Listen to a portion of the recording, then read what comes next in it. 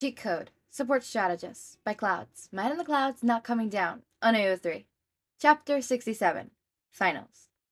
Hitoshi was ready to punch something, but he was pretty sure that was a normal reaction to 3 solid days of brutal academic testing. That was probably the main reason why the physical exams were on the very last day, to let off some steam before heading off to the summer break. The fact that they were punching the teachers, though, was an interesting twist. He almost felt bad for Ochako, having to fight All Might, but it only made sense for the two one-for-one holders to be paired up, since that's the way the students would even stand a chance, but it would still be interesting to see how Mina would hold up during the fight. He glanced over to Kaminari, who had seemed almost relieved when it was announced that they'd be paired up together, which was weird because it had also been announced that they were fighting Nezu. And Kaminari was always going on about how intelligent wasn't his strong suit. The only reason Hitoshi could ever think of his reaction was that he had someone in the class that he was trying to avoid or really didn't want to get paired up with for whatever reason. But that also didn't make any sense because Kaminari was the definition of social butterfly. There wasn't anyone he didn't like. Maybe he could brainwash him and get the tea, but that was a boundary he really shouldn't cross anyways. He could always just ask him and see if he'd answer voluntarily, but that was awkward, and Hitoshi would rather die of curiosity than awkwardness, thanks. I honestly thought they'd pinned you against Aizawa. Kaminari laughed awkwardly, shooting a nervous glance up towards the front of the bus where Nezu was sitting. You've got, like, those similar scarf things and eye bags and stuff. They probably want to avoid any nepotism charges, Hitoshi grumbled. Kaminari's eyes widened. What? Don't worry about it, Hitoshi said quickly. Now, do you have any strategies in mind for how to fight a rat smarter than most humans? Kaminari went pale. Mostly just don't die? Hitoshi rolled his eyes. That's a start, but I think we should get something with a little more oomph. Well, Miyamo, I hope you're as fast as you look, Ayamama said, his smile somehow sparkling as he spoke. I would imagine it takes quite a bit of speed to outrun a black hole. I am not going to outrun 13's Quirk, Tenya said tensely. That would require going faster than the speed of light. I would only be outrunning the time reaction. Light will be absorbed as well? Yaramama looked nauseous. Oh my. You didn't, Tenya scowled. How were you planning on fighting them? My neighbor laser is simply too marvelous, Ayamama said. It doesn't usually require any planning. Everything requires planning, Tenya said, incredulously. You can't just wing it. They both tensed, as an automated recorder of Nezu's voice played out over the testing area. All combines are in position for their final exam. Begin. Tenya fell into a fighting stance and stared straight ahead. When 13 comes, we need to be ready. His eyes widened as he felt himself being pulled backwards. He looked over towards Ayamama in panic and saw that he had already grabbed onto the nearest railing and prevented himself from being sucked in by 13's Quirk. Tenya quickly digged his heels in and followed suit, yelling at 13 over his shoulders. Coming from us from behind, that is disgraceful. You are a hero. Villains aren't gonna fight fair, kids. 13 sounded almost amused. So what are you gonna do about it? We need to come up with a plan of attack, Shota began. Aizawa has practically maxed out his stealth stats, so he'll most likely to open with a sneak attack. Yariozu blinked in confusion for a moment before nodding. So what's the plan? Not sure, Shota frowned. My first instinct is to run, but it'll be a lot easier to win if the whole party is on the same page. So how about you tell me what you think we should do, and then we could go from there. Sound like a plan? Sure. Yariozu looked surprised. I actually did come up with a strategy that might work if you think we could maybe. Let's hear it. Shota nodded, decisively. We've got a boss to beat. So, you can teleport us to All Might and we could attack him before he has a chance to fight back, right? Mina asked. Or does your quirk not really work like that? I mean, it does, technically, Ochako said. But I'd really rather leave that as a last resort. Why? Mina pouted. Wouldn't it give us an advantage? I want to teleport. Ochako groaned. My quirk isn't like Kirigiri's. Mina, I'm used to the G-force it takes to teleport and everything, but anyone that tags along isn't. And there isn't anything my quirk can do to protect you from them. When Hitoshi and I tried it the other day, just one jump wiped him out for a full 5 minutes, and then it was a couple hours before he was up to 100% again. So yeah, no, it's not really the best option if you want to, fight. Oh. Mina slowly got a mischievous look on her face as an idea occurred to her. We could, we probably shouldn't, but we could. What? Ochako demanded. Come on, Mina, spit it out. Well, I was just thinking, if whoever you teleport is gonna be practically useless, Mina defended. Then what if you don't teleport me? Oh. Ochako's eyes widened, and she couldn't hold back a smile. Oh, this is gonna be interesting. Okay, this is pointless, Hitoshi huffed. Nezu's turned this place into a maze, and it's only making it worse by knocking down walls left and right. If we keep going like we have been, we're never gonna find a way out before time's up. Well then, how do you suppose to do it? Head straight for Nezu? Kaminari asked. We don't even know where he is. Hitoshi thought for a minute. Well, right now, we're at a disadvantage. He can see us, but we can't see him. Hitoshi grabbed his capture scarf and used it to yank down the nearest camera. Let's change that. Got it. Kaminari grinned and stared, sparkling as he grabbed the wires where the camera had been. One blackout coming right up. Tenya gritted his teeth. We're not getting anywhere. I can try this. Aoyama shot his neighbor laser at 13, and predictably it disappeared into the quirk under a second. Well, that did not work. I told you it wouldn't, Tenya growled. Black holes are strong enough to absorb light. They couldn't run, they couldn't fight, they couldn't even let go of these stupid railings. What was he supposed to do when nothing worked right? All the rules he thought were supposed to apply here were thrown out the window. Get creative. Tenya gasped softly as it clicked. This was what Tensei and Artis had been trying so hard to hammer in his head. When everything felt wrong, he had to go with the flow and think outside the box. Otherwise, he'd be paralyzed. Direct attacks on 13 were useless. They simply turned everything to dust. But that didn't limit themselves from the rigged rules of a one-on-one fight. Aoyama, quickly, Tenya yelled. Aim for the ceiling. Let's bring the roof down on top of them. Aoyama's eyes brightened with excitement. Oui, monsieur. Tenya watched 13 with rapid attention as Aoyama adjusted his aim and fired. He just needed to wait until just the right moment. That's not gonna work, kids, 13 called out, using the other hand to suck up the debris from the floor and keeping one hand pointed towards the kids. You're gonna have to do a lot better than that. Tenya almost smiled as he let go of the railings. He knew they'd take care of the debris, but that also made the mistake of looking up. As soon as 13 saw him flying towards them, they deactivated their quirk, but with all the focus on the floor roof falling, there wasn't any time to stop him and Tenya, using the full momentum of Black Hole to help him prepare a devastating kick that knocked 13 halfway across the room.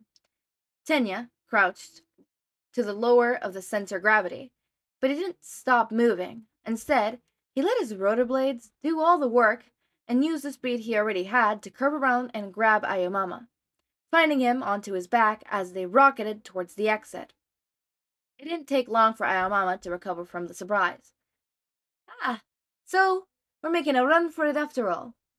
I guess so, Tenya panted. Ayamama started squirming. Let me face backwards. I shall use my sparkle to dazzle all those who try to follow. Tenya nodded, and focused on staying steady as Ayamama held on tight and maneuvered himself so they were back to back, with their elbows linked. It was like they had become their own battleship, and Ayamama was the Analyst as he shot his laser in a short burst behind them. They were crushes at anything that they hit with the laser to the floor and created obstacles for 13, but the unexpected result was that every time Ayamama shot his laser, it gave Tenya a boost of speed as the two of them were a literal rocket. The rollerblades got rid of any friction, so all the energy of Ayamama's laser was converted almost directly into pure speed, and the two of them practically flew down the halls and through the exit gate. It took a full 30 seconds for them to actually slow down enough to stop, and they were still speeding away when they heard the recording. Tenya, Ida, and Yagi Ayamama have passed the final exam. Okay, so I'm gonna take the high ground and try to figure out where Nezu is while you sneak on him through the tunnels, right? Hitoshi nodded. They didn't give us comm, but, dang it. What can we use to communicate? Well, I have this. Denki pulled out a laser through his pocket. Hitoshi blinked. Do I even want to know? Denki shrugged sheepishly. It was on President Mike's desk one time, and I thought it was cool, so I was playing with it, but then he came back into the room, and I didn't want to get in trouble, so I shoved it in my pocket. And I meant to return it after class, but then I forgot I had it, and now it's been too long to return it. Hitoshi just stared at him. Mike never really used pointer lasers while he was teaching, so he'd probably brought it for the cats and then assumed he lost it. Apparently, Kaminari took his silence as a sign to keep rambling. I was thinking that even if Nezu stopped knocking down buildings, when I took out the power, there was still a lot of smoke and stuff in the air, so if I shine the laser where I see him, you'd be able to see where it was pointing. I'm sorry, that's probably really stupid. No, Hitoshi grinned. It's just crazy enough it might actually work. Ochako hurtled on a nearby roof as she watched Mina taunt All Might just like they agreed. She might be going up against the #1 hero, but she looked like she was having the time of her life. Hey, All Might! Mina laughed, waving as she skated around on her acid. Are you ready to go down? All Might gave a booming laugh. Oh, young Ashida, did you come to fight me alone? Where's young Uraraka? Oh, you know, here and there. Mina skated around him. She tends to just pop up whenever I need her, like now. Ochako took a deep breath and called on All for One, focusing on All Might as her anchor point. She just needed to focus on where he was and appear, right behind him. She smiled as the world spun and landed less than a foot behind All Might. Bingo. She grabbed onto his cape, and he immediately whirled around, but she hung tighter even as she ripped through the air.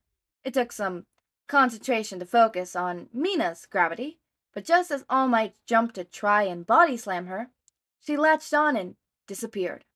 When they reappeared, All Might immediately collapsed in a puff of steam, and Ochako panicked when she realized that Mina was already running towards them, and she didn't know about All Might's small form. Ochako cursed under her breath. Of course, All Might's body wouldn't be able to handle the jump without reverting. Why hadn't she thought of that? But if she could teleport close to All Might, then she could jump far from Mina. At least, now that she wasn't focusing all her energy on hanging on to All Might's cape for dear life. In a blink of an eye, the two of them were 2 streets away, and Ochako snapped the cups around All Might's wrist as soon as she could, and then the exam would officially end, and the Medbots could enter the city. She didn't even pay attention to the recording that announced their victory as she hurried to help All Might. He was already kneeling on the ground, so she just rubbed his back as he threw up. I'm so sorry. Are you okay? Um, I'll get back to you on that. All Might wheezed. But I'm proud. I didn't not expect you to beat me so easily. Ochako chuckled awkwardly.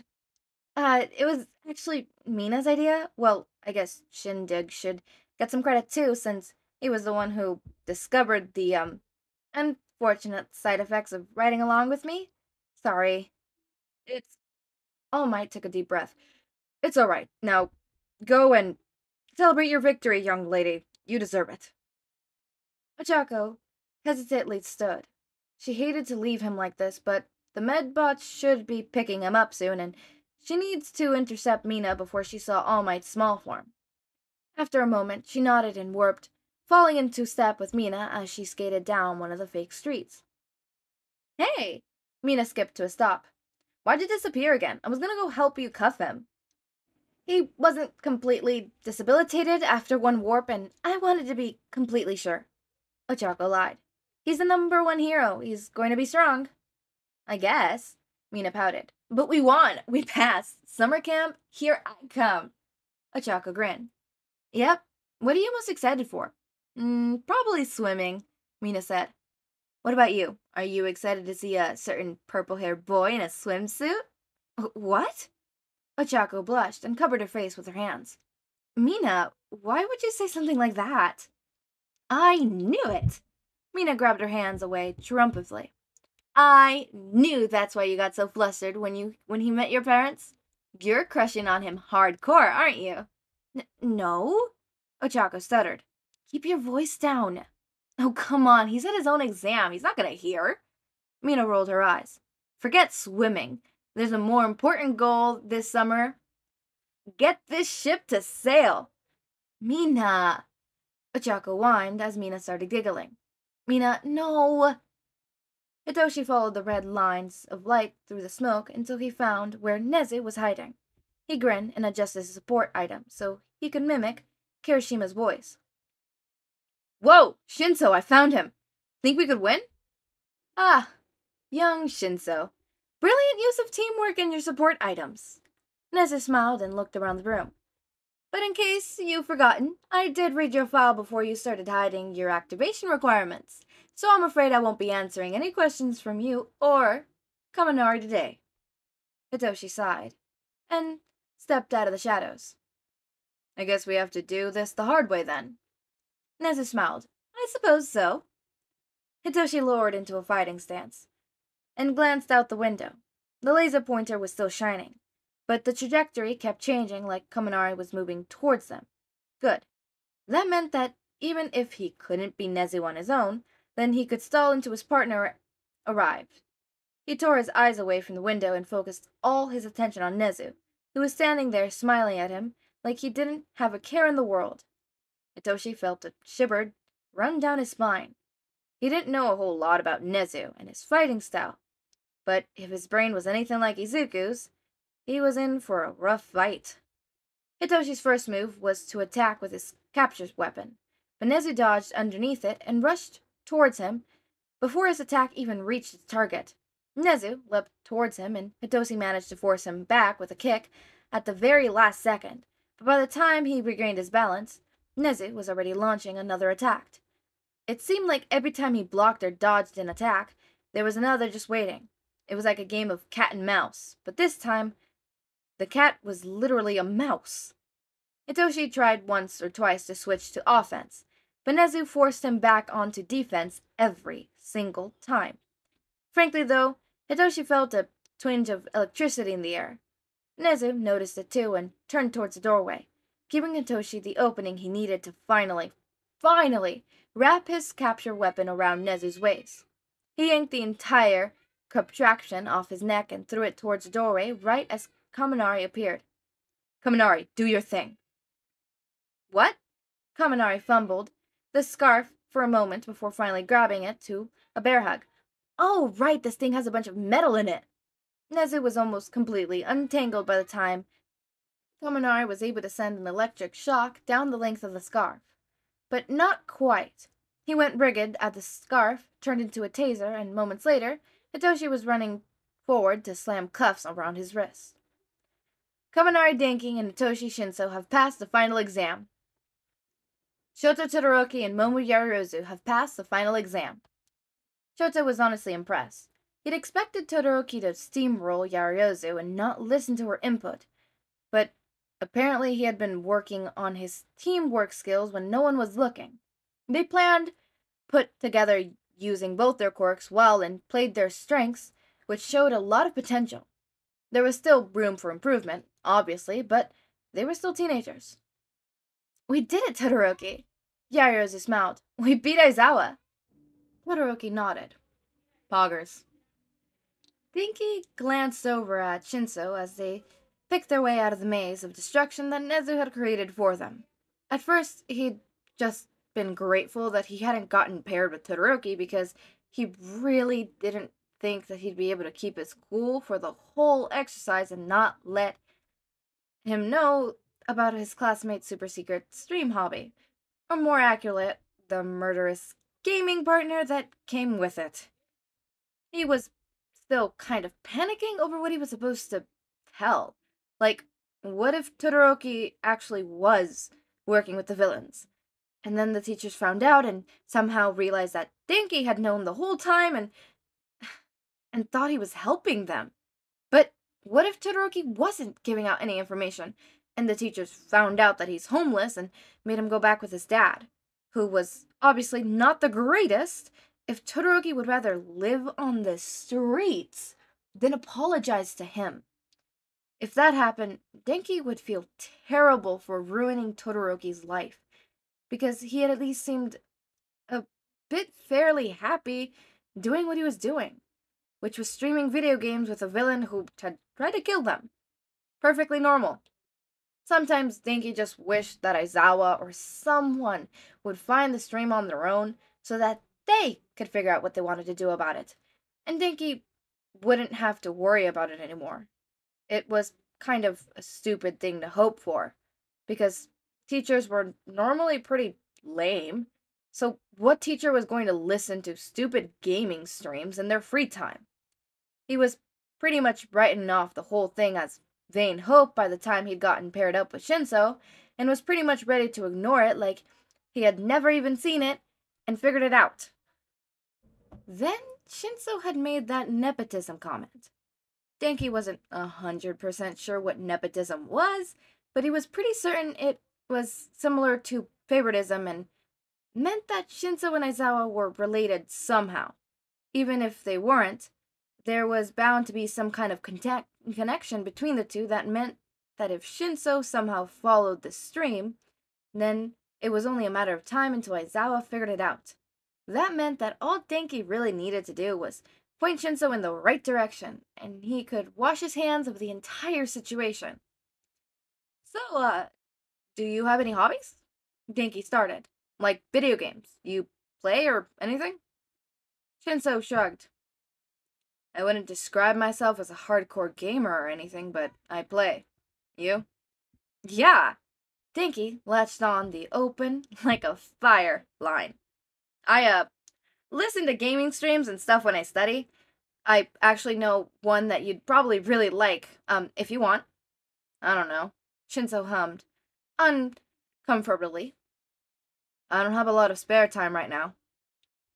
"One of the streamers has, like, this really deadpan sense of humor, kind of like you." Denki pushed. "They're just like this streaming duo, you know, and they're pretty new on the scene, but they go by Dusty and Icy Cat if you want to look them up. I could send you links too. I really think you should check them out." Shinso looked at him suspiciously. "Okay." Denki exhaled in relief and hurried ahead to where the medbots were waiting. He was so glad that was over. That had been awkward as hell. Todoroki has fully gone into the whole gamer terms and terminology and stuff like that, because like before when he started and I started seeing that he started doing that, it was small and gradual and it was like, huh, what was this called again? Oh yeah, that. Shigaraki mentioned it as that. Oh, and this too, right? Nah, he's fully pulling them out like, yeah, here, here, here, here, here. Look at this. He's a full nerd now. There's no going back. Soon enough, he's gonna start buying D&D dice. He's gonna start playing D&D. And then he's gonna upgrade and evolve into a D&D master. Like the dungeon master, right? Like the people that run, that's what they're called, right? DMs? Yeah, that's what I thought. Soon enough, that's gonna happen. And he's gonna be, he's already he's beyond saving. He's a nerd. He's a nerd. But I do love that. Now on to like the trauma boys, as I'm talking about them. Trauma boys. Love them. Never thought I would love that like whole friendship, found family thing they have, but I love it. I thought it was just gonna be a Shinso, not Shinso. Why did I mention Shinso? Shoto. Oh, it's the S's. Shoto helping out Tomura, right? I thought it was just gonna be like, oh yeah, you know, Shoto helping Tomura realize, you know, with the help of the stream and chatters, realize that, hey, you know, get away from your groomer, because that's what All For One is. A groomer. You can't tell me otherwise. He's a groomer. Point and blank. He is a textbook groomer. Okay, maybe not textbook groomer, but he is a groomer. He is a groomer through and through, and you cannot prove me otherwise. And I thought it was just going to be a one-way street of helping, but no. Tomura is, like, has helped Shoto as well, right? One is teamwork. Shoto is doing teamwork, right? Like, in the My Hero Academia main, that obviously doesn't happen, right? So I really enjoy seeing that, you know, it's not just a one-way street, it's a two-way street. They're both helping each other grow, right? Not only are they trauma bonding and they're kind of like a found family thing, but they're also helping each other grow, which honestly, that is wonderful when you have a connection like that, when you have a relationship like that. Relationship in the sense of neutral and not just romantic, right? Like relationship as in like your mom, you, your siblings, you and a friend you have, you and a significant other or potential romantic person you have, right? Whatever it is, the simple connection, right?